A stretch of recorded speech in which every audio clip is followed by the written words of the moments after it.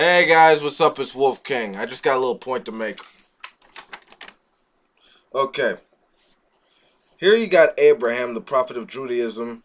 You got Jesus, the prophet of Christianity. And you got Muhammad, the prophet of Islam. Now, what do these three guys got in common, besides being related to the same faith in some sense? They're all dead. Not just physically, but in terms of their values.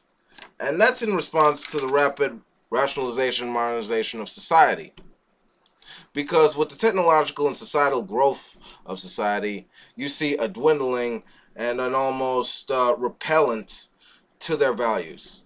And not just that, and also with history, because you could see with the Crusades, with the jihads, the bombings, the general mutilation, as well as trying to hinder on people's rights, like who they could marry, what they could actually learn in school in terms of science, the actual research, essentially the progression of mankind.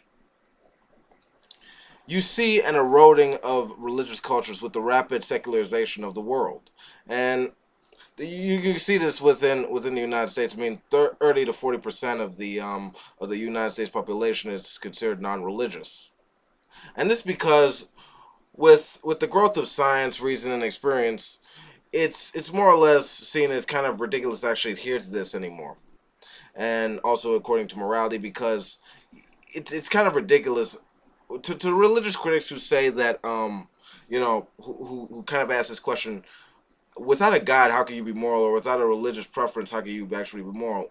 Let's see.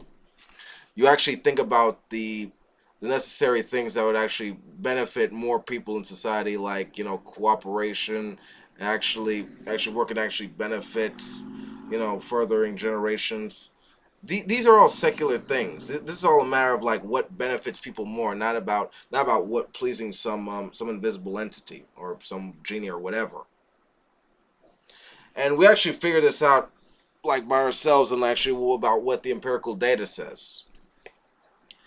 This is a response to the rapid secularization of the world, because with the expanding growth of knowledge amongst mankind, you see more and more of these guys as just simple people.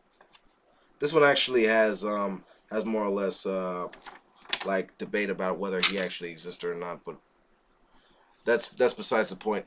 The point is, if you teach people to reason, they shall think for a lifetime. And if you teach people more about the way of the world, you don't have to delude yourself with Iron Age fairy tales from individuals who didn't have a very well understanding of the world to begin with. And that's one of the reasons why I actually do this, why I actually blog and actually talk about this, to actually bring in some rational thought. Because the fact of the matter is, the only reason these individuals actually thrived during their time is because we didn't have a good understanding about the world and the way it worked. However, now with the growth of science and education, we do. And I encourage people to actually learn and use free thought and actually use logic and reason, and actually come to very good, very well-reasoned conclusions, so long as they have very good empirical evidence to back them up, so they can become more enlightened about the world for themselves. Because I have a belief, if we actually build our understanding to what we could actually observe and experience in the real world, we will come to enlightenment.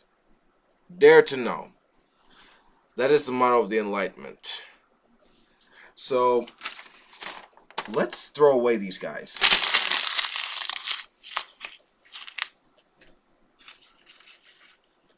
And figure reality out for ourselves. This is Wolf King. Peace out.